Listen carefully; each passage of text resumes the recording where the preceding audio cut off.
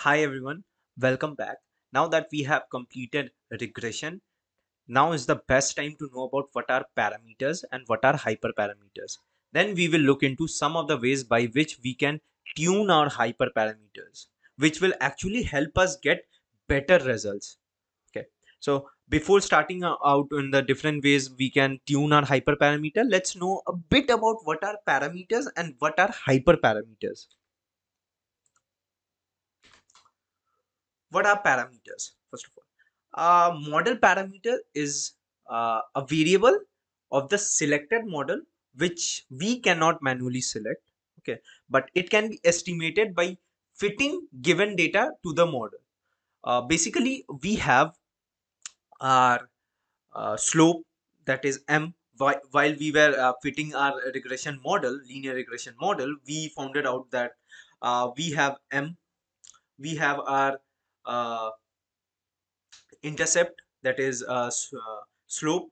Okay, slope of the line. So these are something which are the model parameters, whereas model hyperparameters are the parameter whose value is set before the model starts. Okay, before the model training actually starts, it cannot be learned by fitting the model to the data. What I mean by is the difference between both of them are the parameters, they are required for making predictions. Okay, and hyperparameter, they are required for estimating the model parameters. Okay, we have hyperparameters like the learning rate in gradient descent. Then we had the number of iterations in gradient descent, number of if we are going, when we will be going through neural networks, we will be looking into the number of layers, number of neurons per layer, number of clusters in k-means clustering algorithm.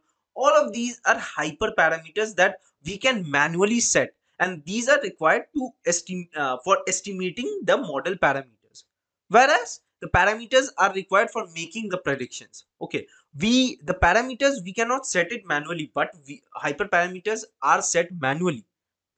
Parameters are estimated by optimization algorithm like gradient descent. We have the Adam optimizer where hyperparameters are completely tuned up. So that's a brief description about parameters and hyperparameters. Parameters, we have M intercept, okay, C intercept. All of these are parameter. Hyperparameters are learning rate, yeah, number of neurons in a layer, number of clusters. All of these can be tuned up. So this was a basic difference between parameters and hyperparameters. Hyperparameters, tuning the hyperparameter is really important. It eventually gives us a better fit, a better model. Okay, if you have a bad choice of hyperparameter, it will really give us very bad value. So that's the sole reason that we need uh, proper choices of hyperparameters.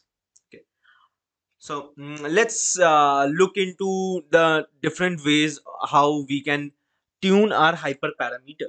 The first way is our grid search. So a grid search, it's one of the simplest algorithms for hyperparameter tuning. Basically, what we do is we divide the domain of hyperparameters into discrete grid, and we try each and every combination of the values of the grid, calculating some performance matrix using the cross validation. The point of grid that maximizes the average value in the cross value validation. Okay, that is the optimal combination of values for the hyperparameters. What I mean by this is, let's say what eventually we do is we have learning rate.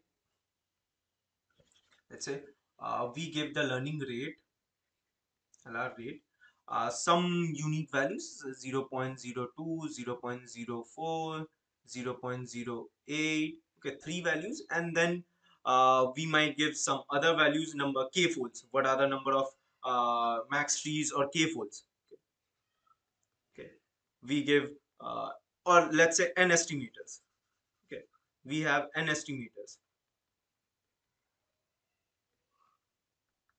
Okay, and in n estimator we might give 100, 200, 95. Basically what our grid search will do, it will create a model for each and every combination.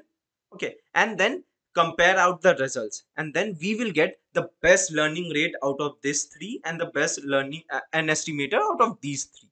So that's what grid search is used for. So we have a grid of values, and using all the combination we get the best values out of it. That is the best hyperparameters out of it. The next way is random search. Random search, from the name itself you can just analyze what it means. Okay, random search is quite similar to grid search, but instead of using all the points in grid, what we do is we randomly select values, okay, from a subset of these points. The smaller the subset, the faster but less accurate the optimization get. So there's always a trade-off in machine learning. So what we do is we have a grid of values. Let's say we have this grid of values, and eventually when there's a grid search, we will be using each and every value to check which value gives us the best result.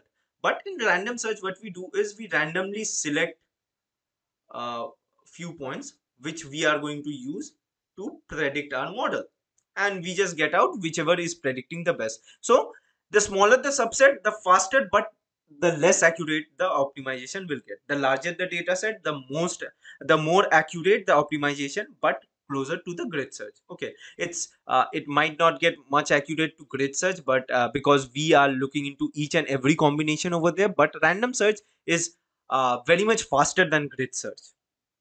Okay, now that we have known about random search and grid search and why eventually we need hyperparameters. Okay, uh, now let's look into some hands-on view into how to execute random search and grid search. And also we will compare out our initial value, and then what we the results we get after we have applied grid search or random search.